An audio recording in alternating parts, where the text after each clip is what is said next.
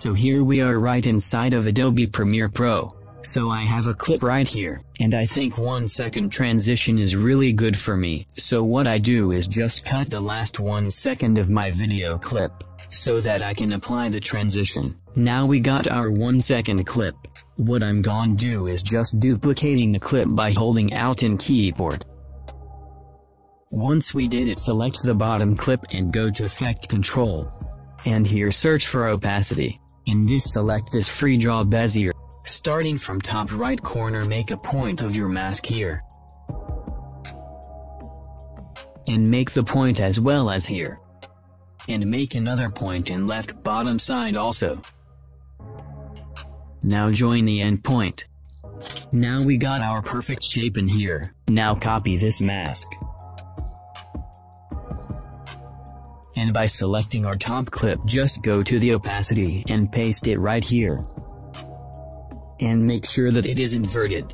Now we got our 2 different clips. Now we have to nest these 2 clips because we have to apply some effect on them. For that, right click on bottom clip and select nest. For top clip, right click on it and select nest. Now go to effects panel and search for transform. Now drag it onto our both clips. Now select our bottom clip and go to Effect Control.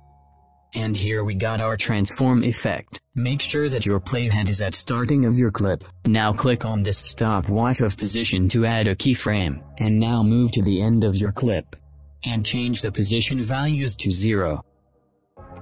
And now do same for the top clip.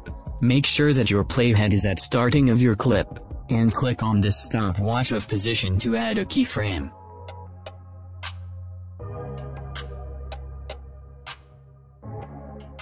Now change the values to double of default values instead of 0.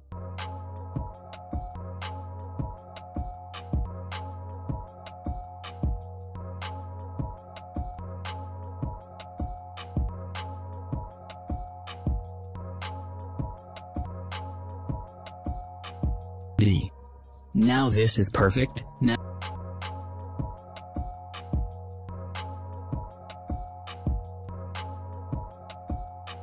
uncheck the Use Composition Shutter Angle. Change the shutter angle to 180 degree, and for the first keyframe select Ease Out.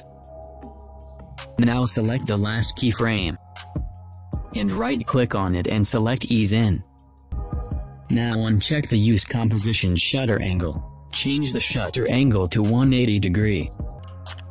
Now to make the animation smooth, select the last keyframe, and right-click on it and select Ease In.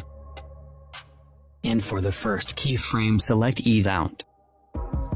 Now we can see that our transition is ready, but to create a break in this effect, once again go to Transform Setting. Now create a keyframe like this and now extend this position. And here you got 2 different lines and just drag the lines like this. Now select the another clip, do same for that. Create a keyframe and extend the position and drag the line to downwards. Now we got our break in our transition. And now move your nested clips 1 layer above. And drop your second clip that you want after the transition.